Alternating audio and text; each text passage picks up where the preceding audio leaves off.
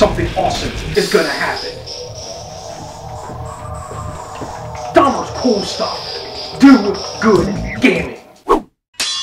Okay guys, this is Dahmer's Cool Stuff, and this is Q&A 2014. That's right, I finally decided to shoot, film, and talk for the Q&A because I don't know what took me so long. We're going to get things started off first with Michael B. the Game Genie. Man's asked 2 questions. First one. What would be your goal for your YouTube channel? Views, subs, views, or website affiliation? On that one, I would definitely like an affiliation. I would definitely like a lot more subs. My goal this year is to hit 1,000 subs. It's very lofty, but I figure in the last few months I almost have gathered 200 subs. So yeah, I think 1,000 by the end of the year would be good and be a nice 3-year anniversary gift. If it comes before that, then awesome. Basically, affiliations, anything. I mean, there's some that I'm not gonna obviously go for, only because, you know, you keep your ear to the ground and you hear some bad things. But the Game On network that I'm partnered with, or affiliated with, I guess, we're doing some great things on that website as well. So it was kind of cool that Chicken Wings, Kevin, if you don't know, asked me to be a part of it. So that was pretty awesome. And it's a funny story. At first, I thought I got rejected because I had submitted months ago to his email about wanting to be on the website. And after a while, I was just like, all right, it's just another rejection, no big deal. I've been rejected a few times before. Most notably Pat the NES Punk, when his website started picking up speed. I never got a response back, so it was just like, all right, well, not my cup, not their cup of tea, no big deal. I'm an acquired taste by a lot of people. But then Kevin got back to me a couple of weeks. He's like, yeah, man, I want you on. Actually wanted to ask you a while ago when we were on a Google Hangout together. So yeah, funny story, and it became pretty cool and pretty clear that he wanted me on, so I took it. The other thing is monetizing the accounts is starting to get a little dangerous. Any of the reviews I do, I can't for the most part, which are few and far between, and unless it's a comedy review. The Gaming Audio Maniacs and the $15 challenge stuff, I can monetize that pretty much all day, every day, if I wanted to. I haven't monetized my videos in quite a long time, and that's by choice. Basically, I just want to, I stopped monetizing it, and I didn't even, really activate the Google Plus account either. It doesn't matter, I would have made $0 anyway, so it's not too big of a deal. But this year, I'm definitely going to finish my AdSense finally, and hopefully start making some money on this. I'm not talking millions, or even $100 even. But if it's enough to keep gas in the car, or enough to buy, occasionally new pieces of equipment here and there, which the new job is going to let me do, definitely. I'm actually, if you have some advice on a new camera, my PlayTouch is great. The yellow one, the Samsung, is good for car rides and whatnot, but its problem is that particular camera has an autofocus feature that never shuts off, and it always autofocuses. So sometimes the shots look really great, like the outdoor stuff in Segabox. That was all filmed on the, for the most part, on that yellow camera, except for the ending scene in the woods with the guy that pukes on me. That was filmed with this bad boy, just because I wanted clear fidelity shots and whatnot, and this camera does a little bit better. But I've run the course of what my camera can do. So at the moment, I'm thinking a Canon T3i or something similar. Would like a microphone port as well. Want to hook up a Rode mic to it, at least at the bare minimum.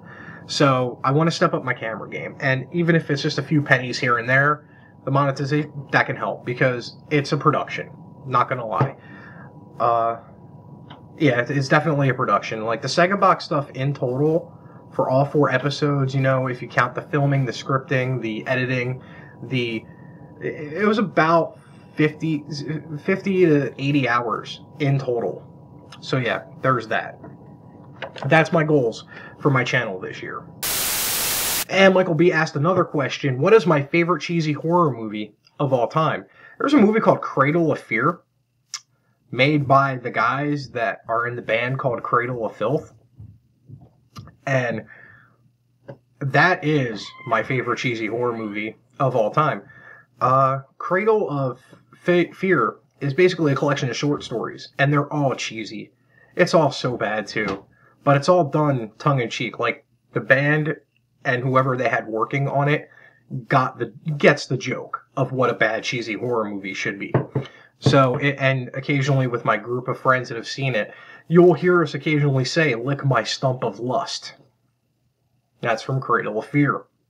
So yeah, that's my favorite cheesy horror movie. It took me way longer than I should have realized answering it, but the memory banks are slowing down with the advanced age. I'll just blame the lack of coffee. So thank you, Michael B, for the questions. They were actually pretty good. Kit 1711 or 171-1 asked, "What is the strangest movie I have ever seen?" Quite simply, Crank 2, High Voltage. That movie is so balls out ridiculous. It is basically, like, halfway through the movie, as I was watching it, I was like, this is if John Waters had filmed an action movie. It would be Crank 2. Between the sex scene on the horse track as the horses are going on, the floating head still alive, just to see Chev Chelios die, the fact that at the end of Crank 1, spoilers, he falls out of an airplane and lands and lives, and they take his heart. Yeah. The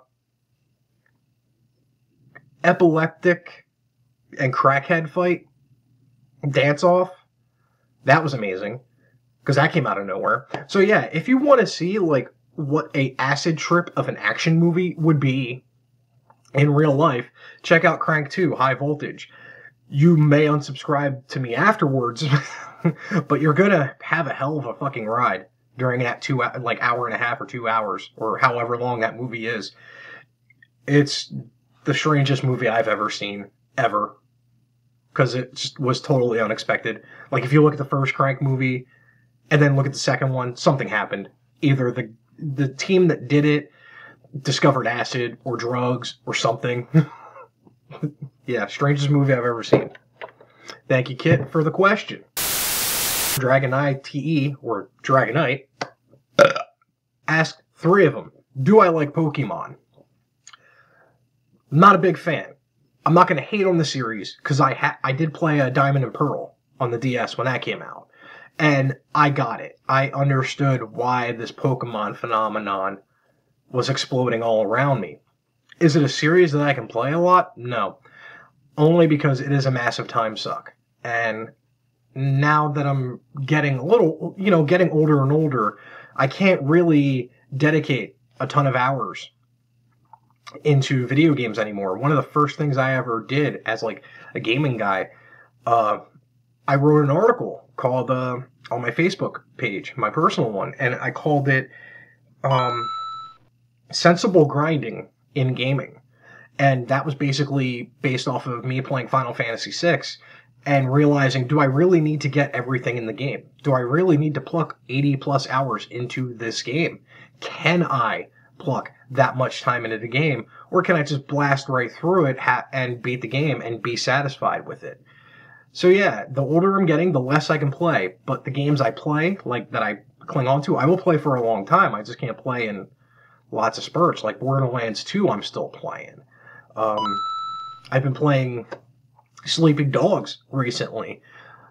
Just finished the new Devil May Cry. But those, the Devil May Cry game took me like 13, 14 hours to beat. And that's fine. That was awesome. That was a great action game. But yeah, it's not that I don't like Pokemon. I just can't play the games. What is so great about the Rocky Horror Picture Show? Embracing individuality.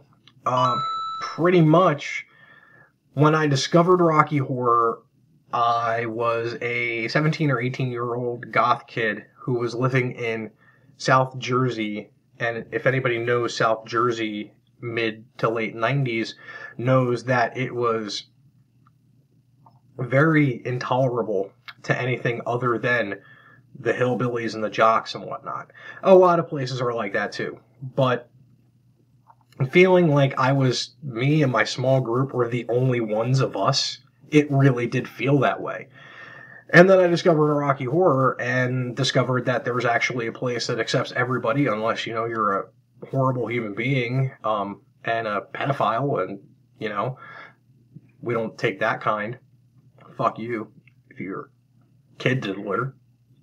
But, yeah, it was a great experience, a great eye-opening moment for me.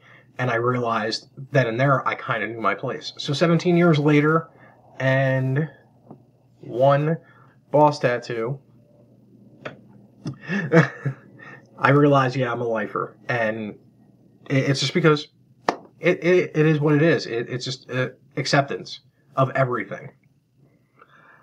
And you asked, am I secretly Robin Williams' son? I look like him. No, I'm not Robin Williams' son.